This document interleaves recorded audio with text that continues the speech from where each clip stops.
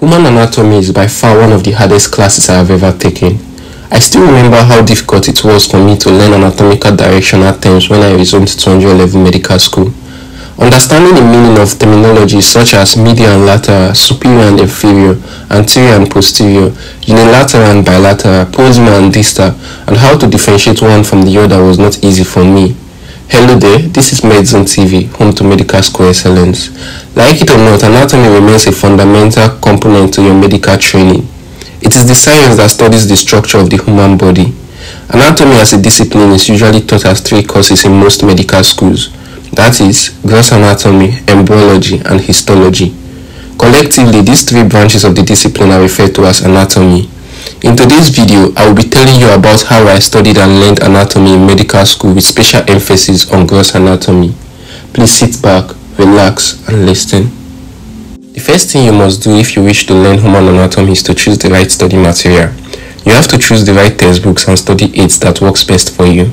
How do you know which textbooks or study aids works best for you?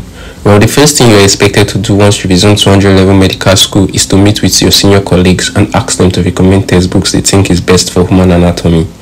If you meet with 2 senior colleagues, there is a high probability that they would recommend 2 entirely different textbooks. Ask them for their reasons behind the recommendation. Ask them for the name of the textbooks that the lecturer that would most likely be taking the course uses or would recommend for them. Now, after they have finished recommending books for you, go to the library or online in search of the textbooks. Once you have found it, read through the first few pages of the book and find out which amongst the books they have recommended for you is right for you. You will know if a book is right for you if you find it easy to understand, or if you can explain whatever you have studied in that textbook to your colleague or friend without so much difficulties. Moving on, the next step you must take if you wish to learn anatomy is to practice visual learning. What do I mean? Anatomy, unlike other courses, requires you to visualize whatever you are studying. Without visualizing whatever you are studying, there's a high chance that you will forget whatever you have studied within a very short time. This is why you must always be present during dissection classes. Also, this is why you will need an atlas in addition to whatever textbook you decide is best for you. Basically, an atlas is a book or digital application that contains 3D pictures of different body parts or regions to enable you understand the anatomy of the human body better. There are different types of atlases or 3D anatomy applications out there to make understanding human anatomy easier. Moving on, the next thing you must do to learn anatomy more effectively is never to miss lectures or classes. The truth is, lectures didn't really help me much in learning anatomy, but I tried as much as possible never to miss any class because attending classes always helped me to get the lecturer's perspective about different topics. In fact, the lecturers may sometimes drop hints and tips about where the exam questions may come from and how to answer these questions in an exam hall. Now imagine if you are the type of student that enjoys staying away from classes. You will end up missing out on the areas of concentrations and general exam tips that the course lecturer may drop during the classes.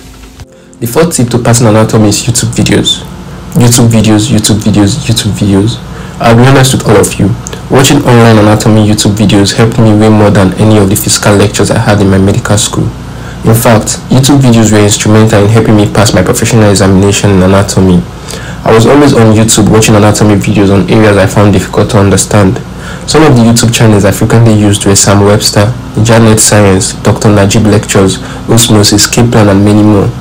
I would advise medical students who are still trying to find their way around anatomy to make use of YouTube as a study aid.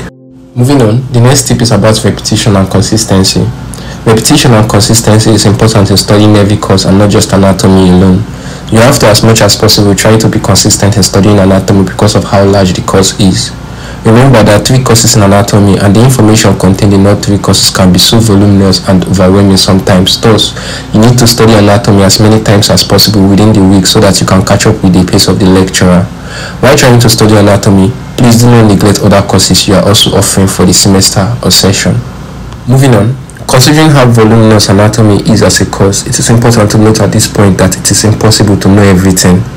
Yes, you can't know everything in anatomy. Even your lecturers giving you lectures in anatomy do not know everything in anatomy. If you know this, then you'll be able to understand that you cannot study everything in anatomy all by yourself. You will need to form discussion groups from time to time with your colleagues to discuss the different areas in anatomy that have been taught in class and may likely come out in exams. Discussion groups is very important because it will help you identify your weak areas and work on them. Discussion groups will also help you cover more topics and make your revision faster. Moving on, in addition to the many recommendations I've already given, I would like to add a few more, and that is using short summary notes or applications as well as past questions as a revision tool. By short summary notes, I mean resource materials that summarizes the high yield areas in every topic in bullet points.